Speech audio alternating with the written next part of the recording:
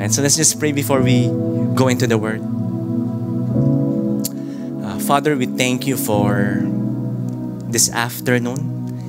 And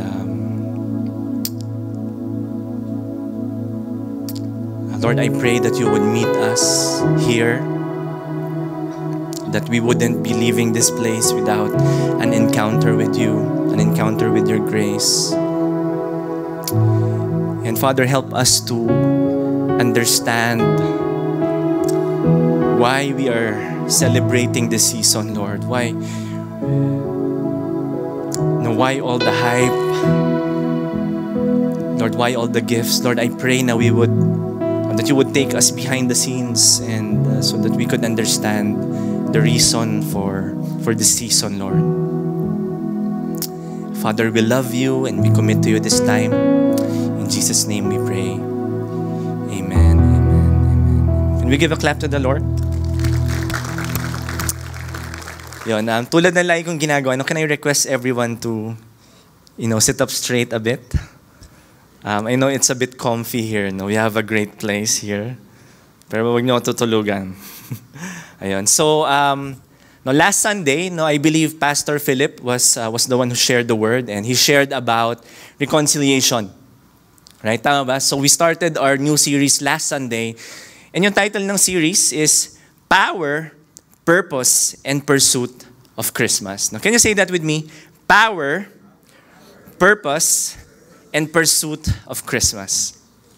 Right? So, that's what we're going to be talking about for the next 5 or 6 weeks, starting last Sunday.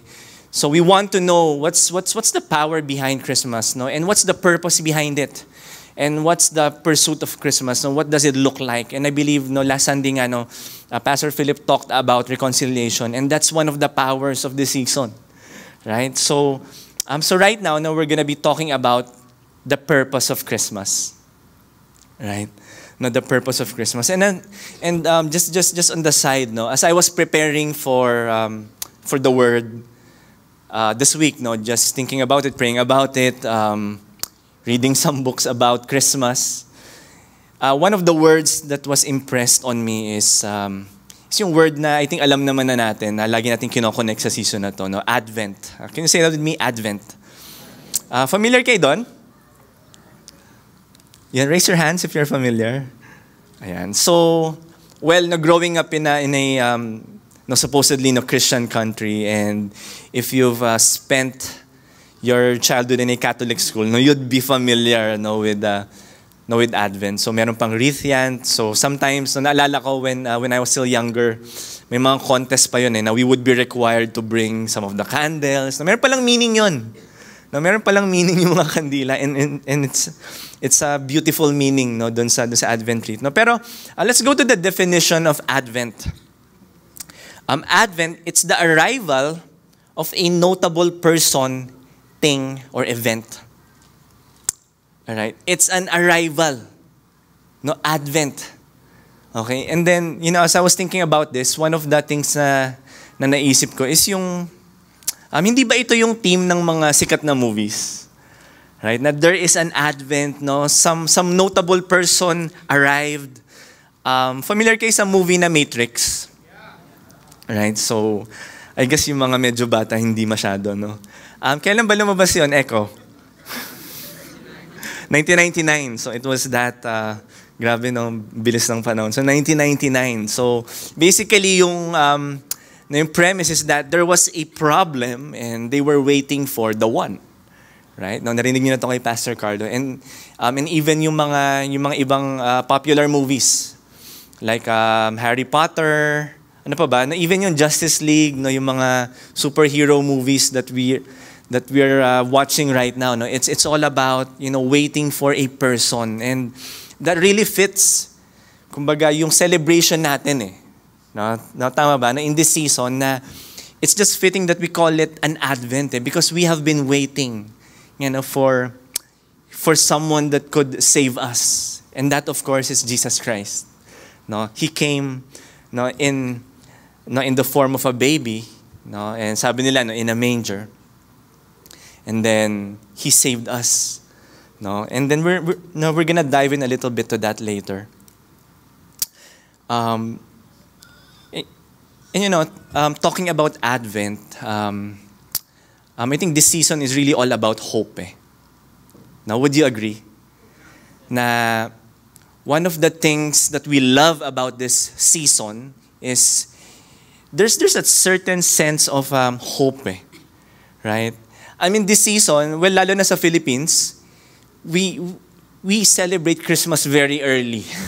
No, September pa lang, no, alam niyo na no, September 1, no, meron ka na maririnig ng mga songs, no, Christmas songs sa mga malls. Right? And that's the signal na, hey, it's Christmas season. And nilalabas na yung mga meme no, nila ni Jose Marichan. Right?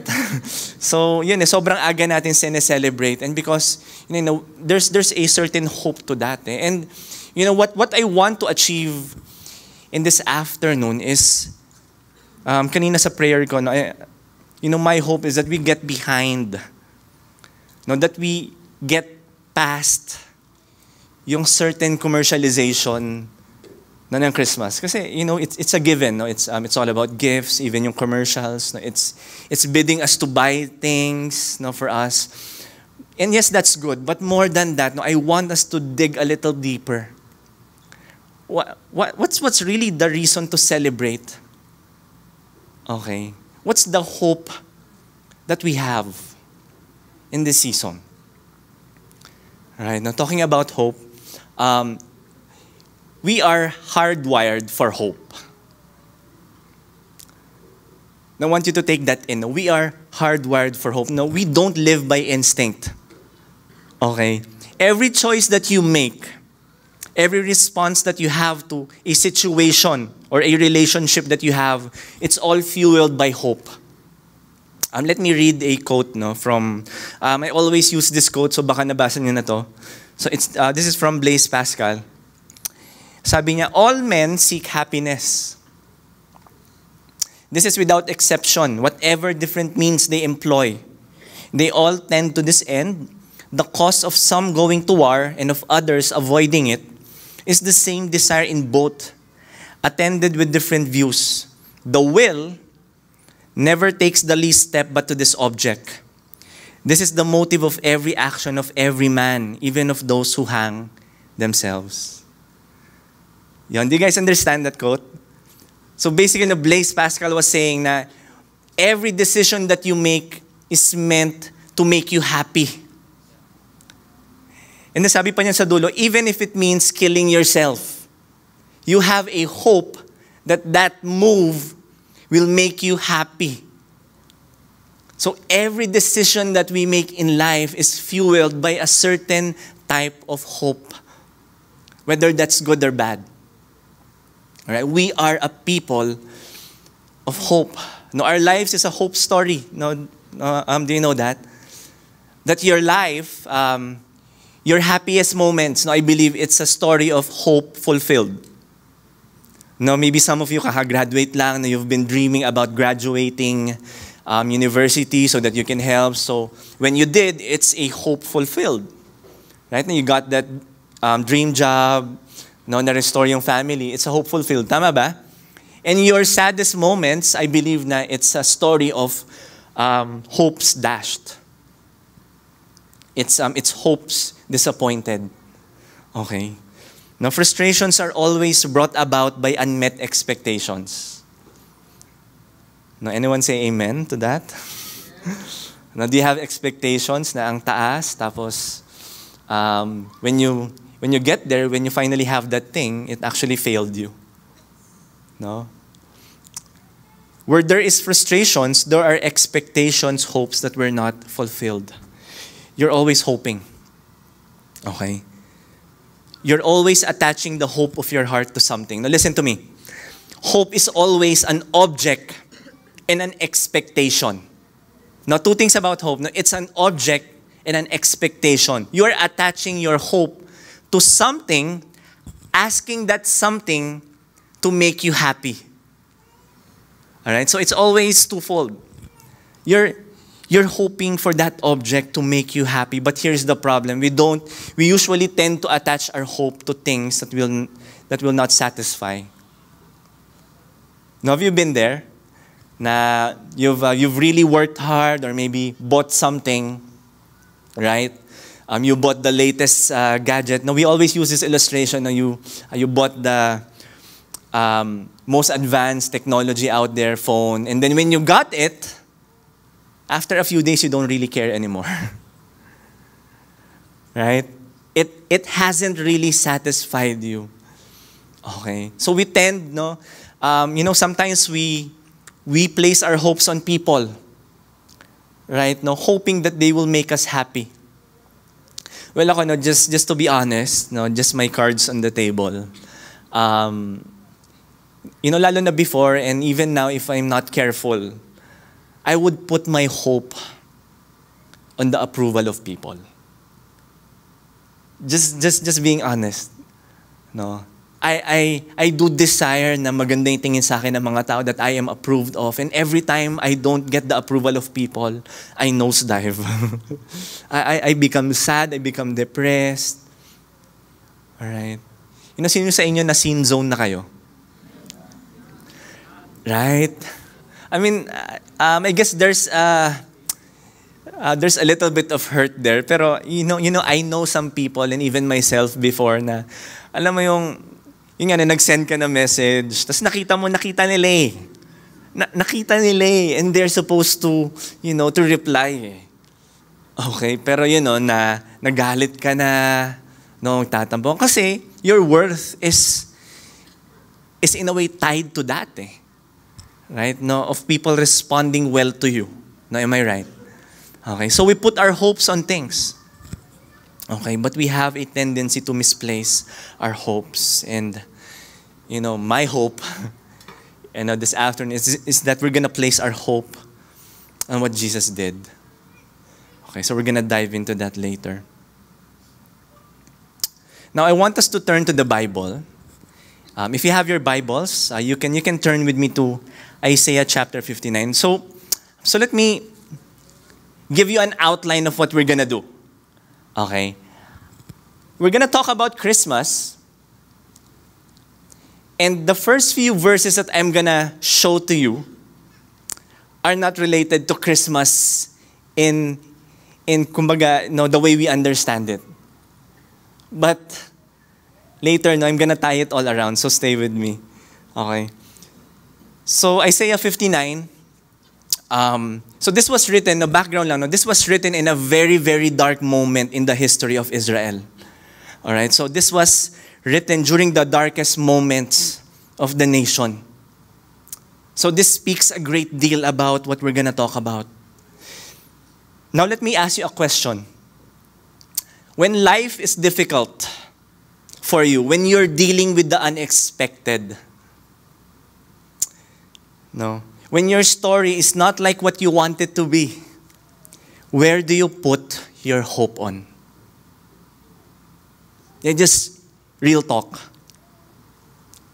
Where do you put your hope on when you're in the darkest moments of your life? All right. Where do you run and hide? Where do you find your hope and security when things are not going well? All right. So, now, back to Isaiah 59. So, they just got back from exile. So, if you would remember, and if you know your Bible, there was a moment in the history of Israel that they were in exile. So, yung buong nation, they were brought to Babylon. So, for a long time, they were there. They were very far away from home. And then, at this very moment, Isaiah 59, they just got back to their nation, to Jerusalem. And what they found is a huge mess. Right? Now, when they got back, they saw that there were no walls. Right? There was no leadership. There was no law. Right? It was a mess. There was no temple. Now, you have to understand that during that time, temple worship is central. Okay? So, during that time, walang temple. So this was a very dark time in the nation of Israel. Now, have you ever had those moments? Now, it was just very dark. Now, maybe even right now, you're in the middle of that season of your life. Now, it's just very dark. You don't see the end of the tunnel. No, meron ka talagang pinagdadaanan. So they were there. No, the nation of Israel was there. Okay. And in the midst, there was a conversation on hope. So let me just show you the 4 progressions that we're gonna talk about, no, in Isaiah 59. So 4 movements. Okay, napakita ko lang yung outline ng buong chapter. Okay. So Isaiah chapter 1, chapter 59, verse 1. So now this is a conversation between God and His people. So verse 1, the nation of Israel was accusing God of something.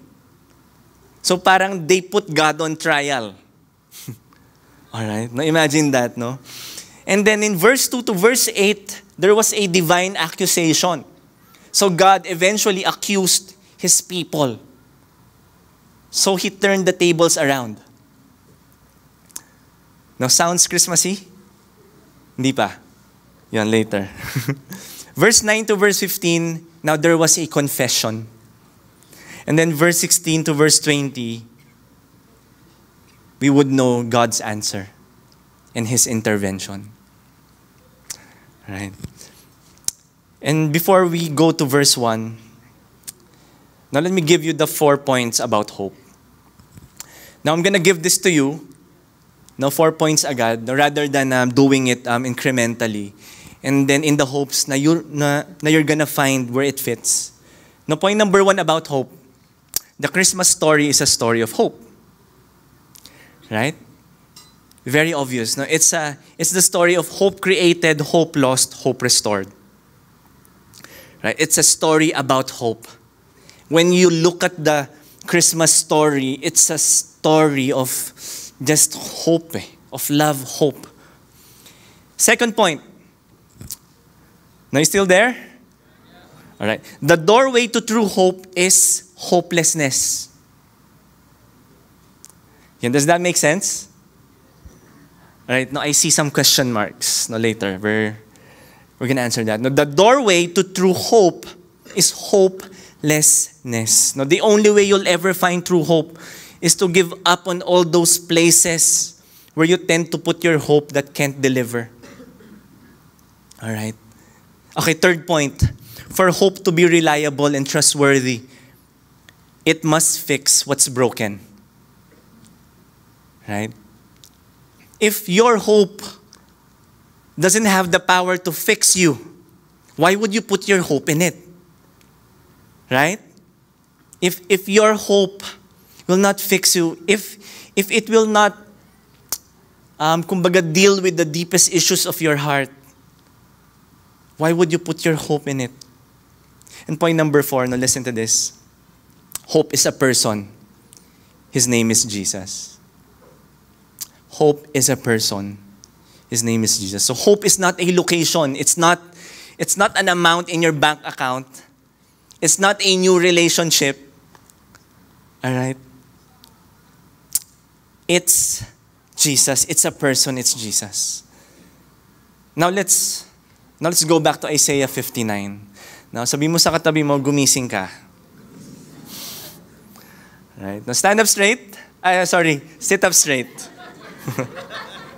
You might actually do it. So, okay. So let's go to verse 1. Sabi dito ng Lord, behold, the Lord's hand is not shortened, that it cannot save, or His ear dull, that it cannot hear. So God was responding to an accusation. So His people was accusing Him. Lord, nasaan ka?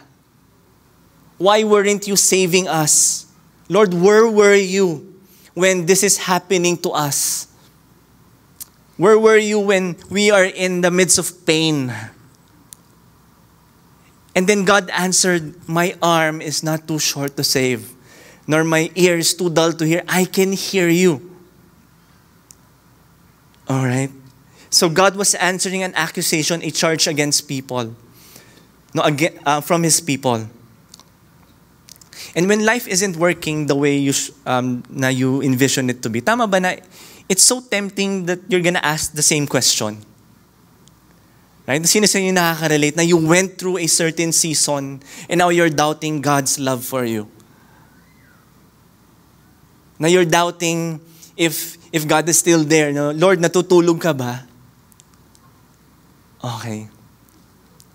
We sometimes find ourselves in the same boat. Tama ba?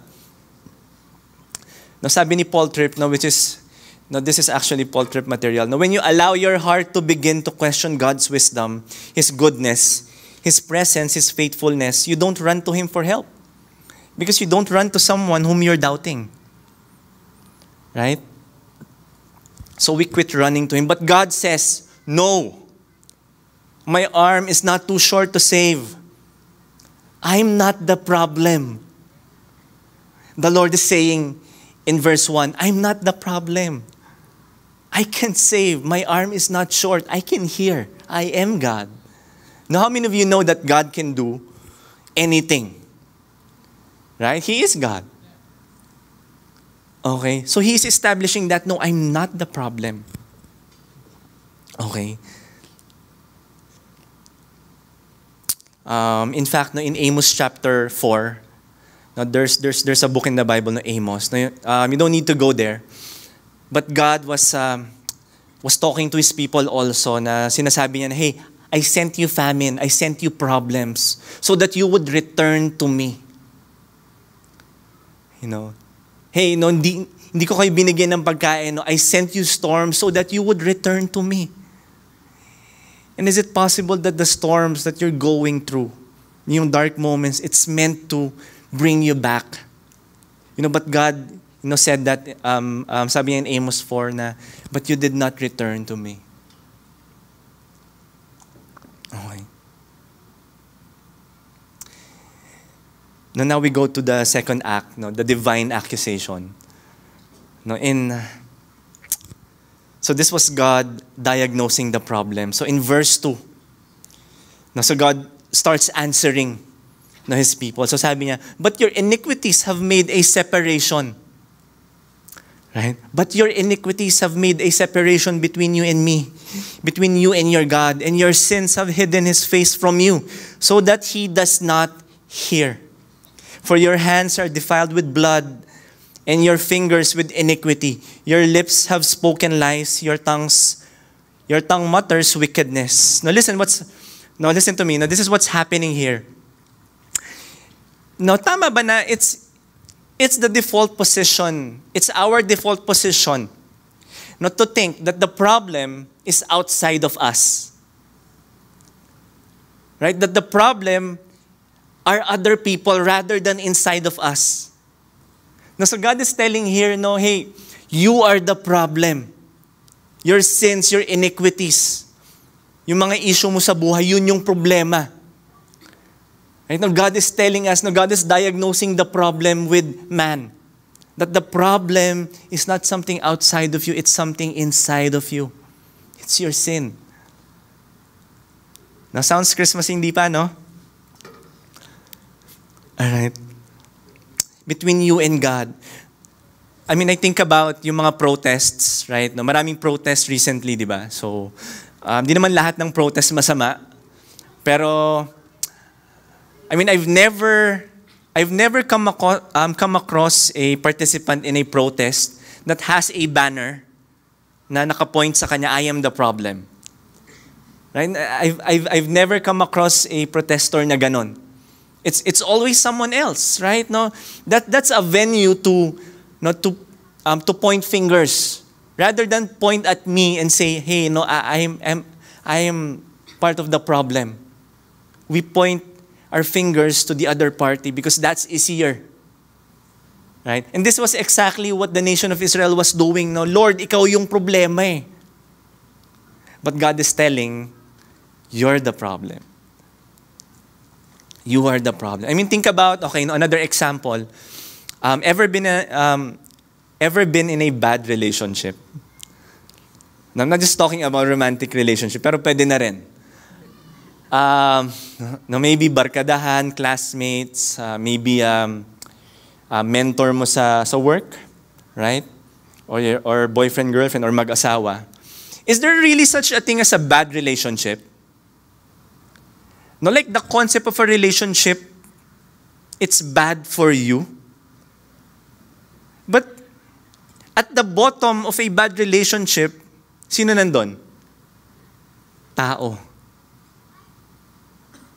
Right? You know, sabi ni Paul Tripp, there's no such thing as a bad marriage. Only people that are doing bad things in a marriage.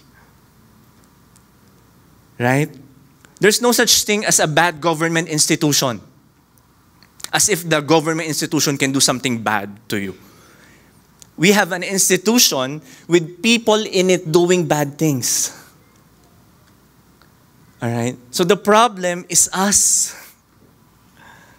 No, the problem is inside of us. It's a heart that's in sin. Okay. I came across a story. No? There's a mayor sa Philadelphia in the 1980s. Pangalan niya Frank Riccio. So he's an Italian. And medyo ano siya, para siyang Duterte. Ganun yung personality niya. No? Very frank, very straight. Gets the job done. And then there was a press conference. And then one of the reporters asked him a well-meaning question. No? Tinanong siya, so, Mayor, what do you plan to do with street crime? What do you plan to do with street crime? Mukhang valid, no? And then, sinagot siya ni Mayor, streets don't commit crime. Streets don't commit crime. It's people at the bottom of it. There's this guy, pangalan niya G.K. Chesterton. So in the, I think in the 1890s, no, he's the mentor of C.S. Lewis. In the 1890s, so that was a long time ago. So there was a newspaper, The Times. And then the newspaper, no, they asked, what's the problem with the world today? And then sumagot si G.K. Chesterton. No, it's, is it there? No, sabi ni G.K. Chesterton, dear sir, I am. What's the problem with the world? I am. Right? So God was saying here that you can't find hope by finding a new location, a new situation, an institution, a new institution, even finding a new church. Why? Because at the bottom of it, again, who is there? Us. Right? And in the verse that we just read, no, God mentioned three things. So first one is iniquity. So these are in a way theological terms. So iniquity. Sabi niyo iniquity. So that simply means moral uncleanness. No, we are morally unclean. And then the second, which is very interesting, transgression. Sabi niyo, transgression. It just means it's an act that go against a law or a rule or a code of conduct, an offense. You know, recently, sino dito marunong mag-drive? Quite a few. Ako, no, medyo late ako natuto mag-drive. So, recently lang. So, this year, actually. And then, the other day, no, I was driving with my brothers. So, medyo okay naman na, pero medyo kinakabahan din. No, from time to time. So, as I was driving in the evening, so medyo naguluhan ako dun sa directions na binigay ng kapatid ko. So, sabi niya, hindi, diyan ka na bigla, kakaliwa. So, diyan na mismo.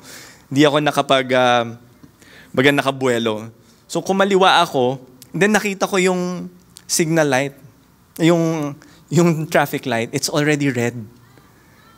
Sabi ko, ituloy ko na nga. Kasi may iwan ako sa gitna which is a far more worse offense. So pagkakaliwa ko, I really felt, hindi ko lang alam sa inyo, ako na-guilty talaga ako eh. I felt that I transgressed a law. Right? I mean, no one really saw, but hinabol ako ng sarili ko. Right? So transgression, no? It's an act that goes against a law. And sin, right? It's falling short of the mark. What God is saying here is that the thing that most needs to be fixed is inside of us, not outside of us. As we would often sometimes say. Our biggest problem is inside. And you'll never get to real hope until you listen to what God is saying. Right? Nasabi ko kanina na the door to hope is hopelessness. No. Until you realize na, Lord, I am the problem. And I need help. I need your help. You're never gonna find your real, true hope. And then it becomes interesting. Now in verse 9, so after God responding to an accusation, sabi niya that my arm is not too short to save, nor my ear is too dull to hear. And then secondly, he brought out accusations against the people. No, sabi niya, hey, no, you are the problem. And then the people followed by a confession. Now in verse 9, sabi ng mga tao, therefore justice is far from us, and righteousness does not overtake us. We hope for light. Now listen to this. We hope for light, and behold darkness. No, can you imagine that? We hope for light, no, something else happened. And for brightness, but we walk in gloom. We grope for the wall like the blind. We grope like those who have no eyes. We stumble at noon as in the twilight among those in full vigor. We are like dead men. We all growl like bears. We moan and moan like doves. We hope for justice, but there is none. For salvation, but it is far from us. This is a description of a people that's utterly lost. No, ano yung sabi dun sa verse na binasa natin? That they were groping. Na sino sa inyo na naranasan nyo na magka-brown out sa bahay nyo? Or hindi pa? Never? I mean, mga 90s kids, no? Kami. It's nangyayari yan, di ba? No, brown out. And you would think na memorize mo yung bahay nyo, di ba? Right? No, memorize mo yung bahay, no? You know the corners, the walls. But what happens is that, di ba, pag nagka-brown out, mangangapa ka eh. Nakakapain mo yung gamit, yung furniture, yung wall, so that hindi ka madadapa. And that's the picture of Israel during that time, that they were in such a dark place, that they were groping. You know, they were just feeling things out. Wala silang direksyon. Alright? They have completely lost their way. And listen to me, no? If you're in that place, in that situation, that's a significant moment of decision. Now, because in that place, in that dark place, you have two options. It's either you turn your finger and blame other people, or you turn your finger to yourself and confess. All right? And confess. In verse 12, no, it takes on a different tone. So nag-iba, no? Sabi ng nation of Israel, for our transgression are multiplied before you. Now you see the change in the pronoun. For our, no, instead of blaming, they were starting to own up. For my transgression, for our transgression. It's not anymore blaming God, it's me. For our transgressions are multiplied before you, and our sins testify against us. And for our transgressions are with us, and we know our iniquities, transgressing and denying the Lord, and turning back from following our God. We can't run away from our issues.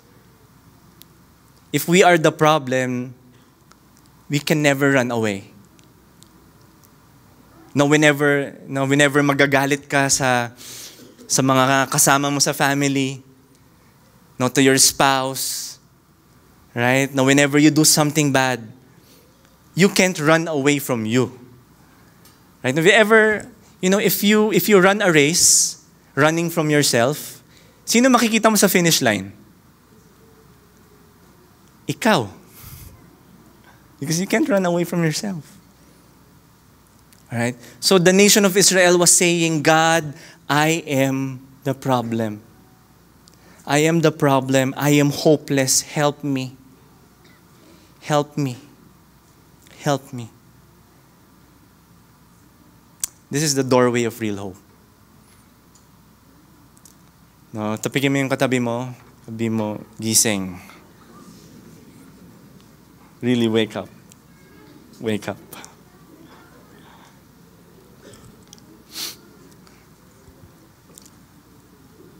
Now question. Have you given up on all your hopes? Okay, now let me give you a fill-in-the-blank statement. If only I had this, fill in the blanks, I would be this.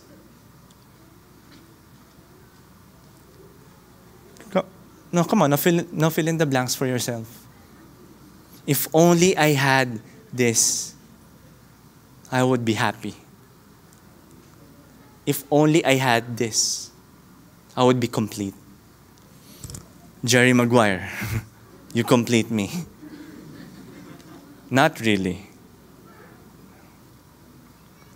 Sabi ni Blaise Pascal, there's a God-shaped hole in everyone. Whatever you put in there, if it's not God, you will never be fulfilled. There's no other thing in all creation that can give you hope the way God does. So we need to abandon our shallow hopes. Now let's see God's response. So what's God's gonna do? This we turn a little bit to Christmas. See, I wanted to paint a picture. Why is the good news good? Because it invades bad spaces. A good news is only good if you know the bad news. Why can we celebrate Christmas? Because we understand that there is something to celebrate. That there is something much more deeper than gifts. Right? So in verse 15b, sabi ng Lord, the Lord saw it.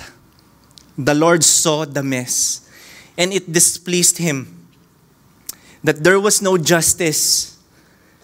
He saw that there was no man and wondered that there was no one to intercede. Right? So God saw the mess. No, God saw His people in the dark and it displeased Him. No, sabi niya, what's happening? All right? It displeased Him that no one's doing anything. And then sabi niya, then His own arm brought Him salvation. And His righteousness upheld Him. Now let me just call on the worship team to help me. What's the response of God? Sabi niya, then His own arm brought Him salvation, and His righteousness upheld Him. No, so the response of God, no, in light of the lostness, in light of the mess, in light of the confusion, in light of the sin, the iniquity, the transgression, God's response is to send His hope. So you need to understand that when you see the phrase, the arm of the Lord, doesn't talk about a physical arm. It talks about Jesus. So in Isaiah 59, He laid down, we are the problem. And your problem is not outside of you, it's inside of you. And you can't run away from you. Who can save you?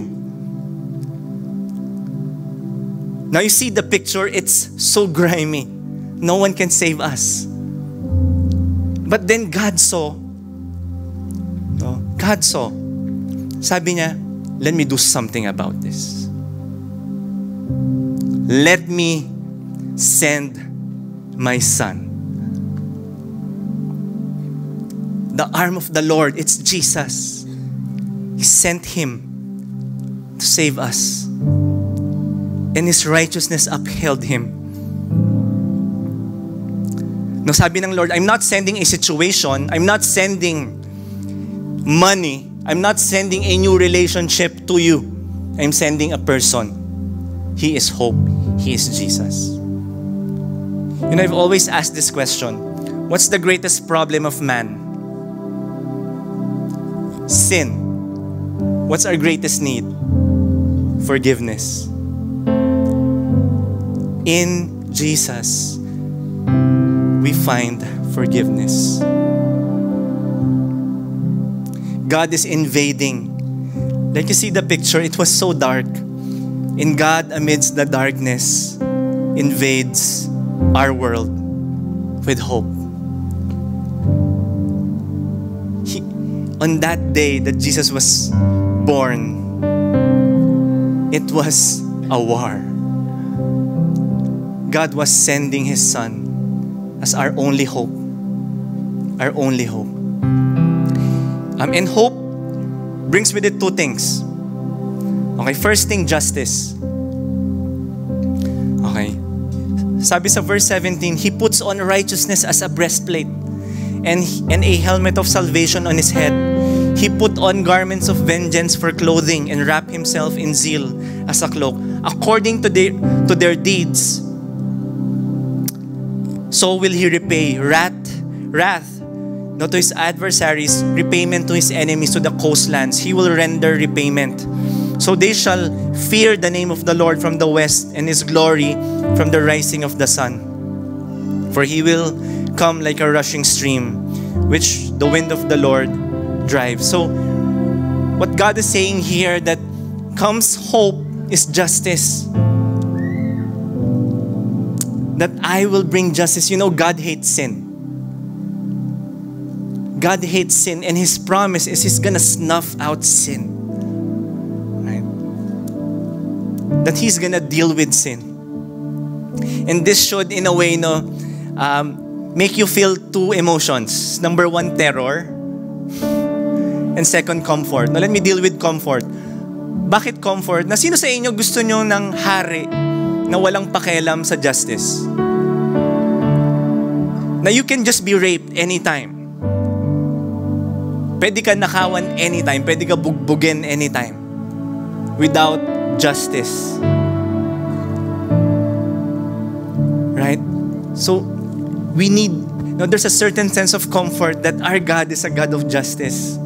But terror because God will snuff out sin. But the problem is this, if sin is inside of us, if God snuffs out sin, who's gonna be dead? Us.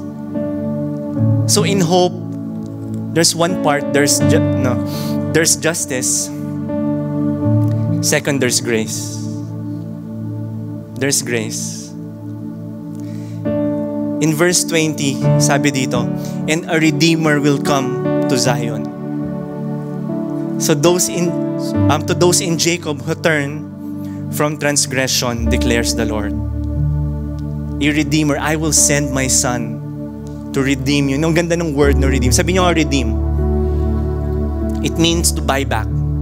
To take what's mine, to buy back. Okay. God sent His Son. Now listen to me. God sent His Son in the form of a baby on a manger, far, far away. Jesus grew up, lived a perfect life. Jesus lived a perfect life, a perfect sinless life. He lived the life that we cannot live. He lived the life that we cannot live. Died for our sins. Right? Died for our sins on the cross. And His righteousness was imputed to us, given to us. Now let me give you an illustration so that you can understand.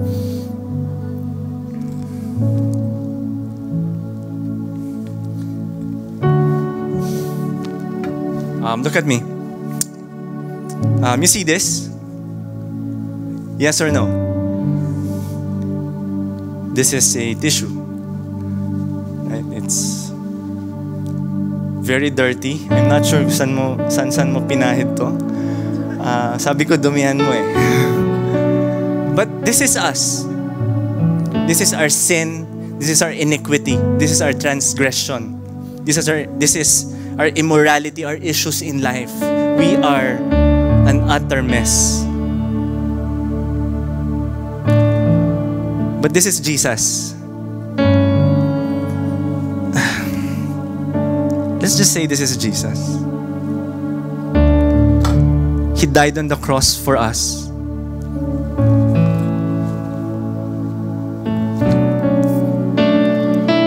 Died for our sins.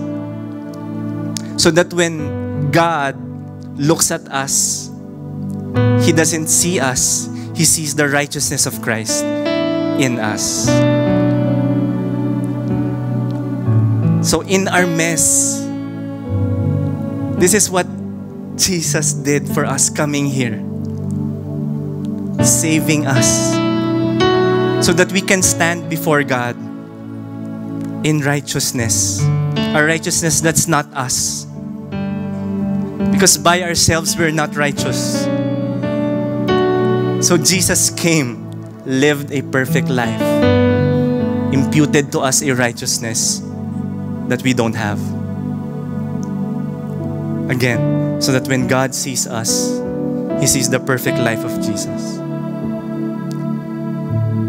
You know, kanina, I was at Destiny South. One of the worship songs na kinanta, I don't even know, praise or worship. You know, I don't usually cry during praise and worship. Yung mga iniiyakan ko lang, strength of my life, no, bilang lang yan.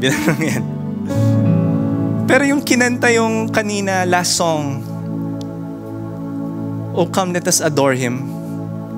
I mean, it's a standard default song, right? And I was just at the side and I was just crying. Oh, come, let us adore Him. The one who gave His life for me. And this is Christmas. You know what? You know, that's the reason why the shepherds, they were in awe, they were in worship. Mary, Joseph, because they finally had hope. That finally, you know, you guys, now you have your own story. Right? Now you have your own story. Now remember the first time you had that feeling of real hope. No, maybe some of you are swimming in your sin, drowning. Some of you can't stop watching pornography. No, some of you, masisira na yung family. There's adultery. Some of you, there's just lying and lying. There's just no hope. Some of you were depressed. And then you heard the gospel. And you were just crying. Because finally, right? This is the story, right? Finally, there was hope. That I can find forgiveness. Right? This is what we have this season. Now in John chapter 1, verse 14, and the Word became flesh and dwelt among us. And we have seen His glory. Glory as the only Son from the Father, full of grace, full of truth. See, it's truth, but it's full of grace. We're under grace. Now, pagbalik ng Lord, judgment. Right now, we're under grace. Now, Matthew chapter 1, verse 21.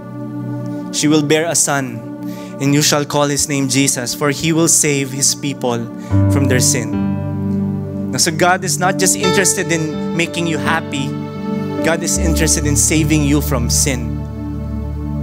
That's why God is gonna allow certain things in your life, difficult trials, so that you will be saved from certain things in your life na hindi ka masisave kung di mo pagdadaanan yun. Amen? Alright. And just to land this, in Isaiah chapter 9, an obviously Christmas passage. You know the title of this passage? For to us a child is born. Verse 1. And listen to me. But there was no gloom for her who was in anguish. In the former time, he brought into contempt the land of Zebulun and the land of Naphtali. But in the latter time, he has made glorious the way of the sea, the land beyond the Jordan, Galilee of the nations. Now listen to me. The two lands mentioned there, or the three, Zebulun and Naphtali, those two places are not random places na minention lang ng Lord. Zebulun and Naphtali, it's at the northern part of the promised land. It's at the very north. So when Jerusalem had invaders or mga enemies, the first place that the enemies will go through is the north. Now they will go through Naphtali and Zebulun. And in the process, they're gonna destroy that place. They're gonna rape the women. They're gonna kill the people there.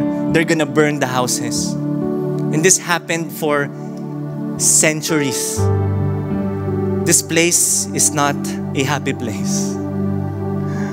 So when God mentions that these two places, that the people who walk in darkness have seen a wonderful light,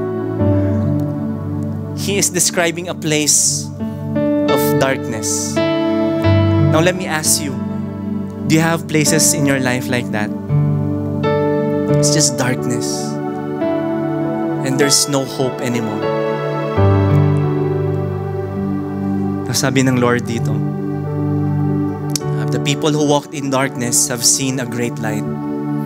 Those who dwelt in a land of deep darkness, on them has light shone.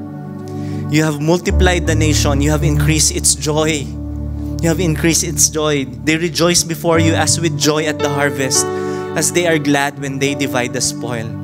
For the yoke of his burden and the staff for his shoulder, the rod of his oppressor, you have broken as on the day of Midian. Now verse 6. For to us a child is born. Not to us a son is given, and the government shall be upon his shoulder, and his name shall be called Wonderful Counselor, Mighty God, Everlasting Father, Prince of Peace. Of the increase of his government and of peace there will be no end. On the throne of David and over his kingdom, to establish it and uphold it with justice and with righteousness from this time forth and forever. The zeal of the Lord of hosts will do this. Ang ganda ng huling statement nun. The zeal of the Lord will do this. That I will do it, sabi ng Lord. That because we have no capacity. We have no capacity to do it. Jesus coming here is God's great initiative to love us. It's God's great initiative to love us and save us. So sabi niya, I will do it. No, it's not because of what we do, it's because of who He is. That's grace. It is His initiative. And, sabi doon, Galilee of the nations. Right? And when Jesus would start His ministry, He would mainly do it in Galilee. That Galilee will be the showcase of God's grace. Now in Matthew 15 verse 31, now I want you to imagine this. Imagine ano yung itsura ng scene, no? So that the crowd wondered when they saw the mute speaking, the crippled healthy, the lame walking, and the blind seeing, and they glorified the God of Israel. That's hope. And lastly, no, I forgot to mention this kanina, pero in 1 Timothy chapter 1 verse 15, the saying is trustworthy and deserving of full acceptance, that Christ Jesus came into the world to save sinners, of whom I am the foremost. You know, Paul was saying, Jesus came to save sinners, and I am the worst. If you're here, you're saying that there's no hope for you. Yes, there is. Jesus came. With Jesus, there is forgiveness. Jesus covers our shame. Therefore, we have hope. Therefore, we have hope. We have hope. You know, that God has not left us to ourselves. God remembered this covenant and saves us, continues to save us. Right. And let's pray together.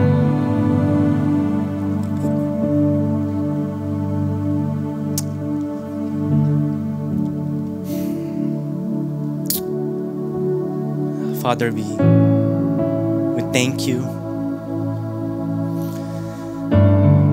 Lord, it was a pain. It was difficult to draw up our condition, that we are the problem.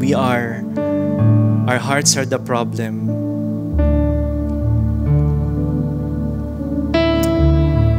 But Father, right now, give us the grace to understand.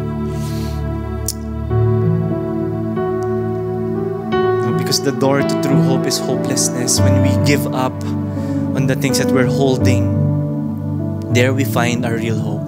Now, just for a moment, no, in your seats, I want you to just, between you and God, just ask this question: where are you putting your hope on?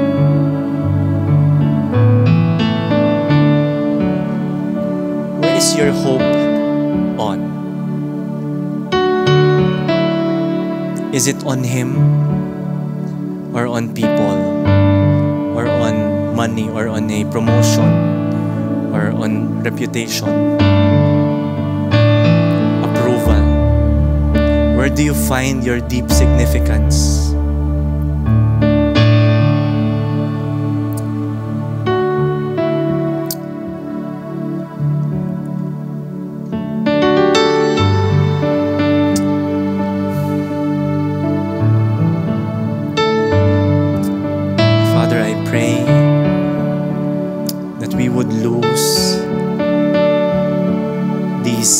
Shallow hopes, that we would put our hope on you,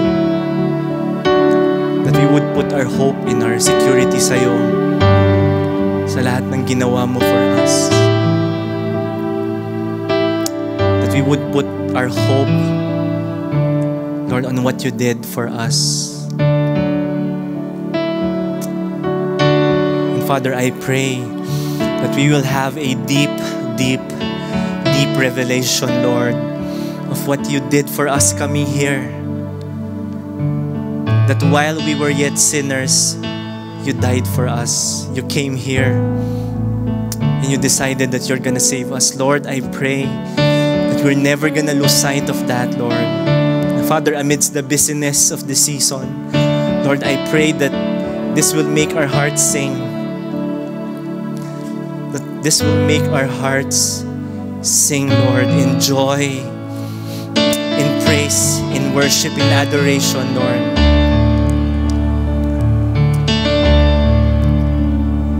In Jesus' name. Father, I pray that we will have hope, Lord. Lord, for people that are here, that maybe, Lord, indeed, they are in a very dark place.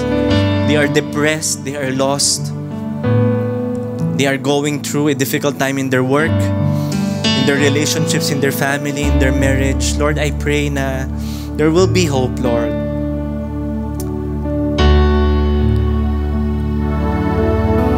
Father, we worship you. Jesus, we worship you. Thank you, Lord, because we have hope. Lord, thank you for coming and saving us, giving meaning to our lives. Lord, we just trust in you and we surrender everything to you, Lord. Father, you're amazing, you're good, you're worthy. You are worthy of all our honor and all our praise and all our adoration. Father, we love you and we praise you.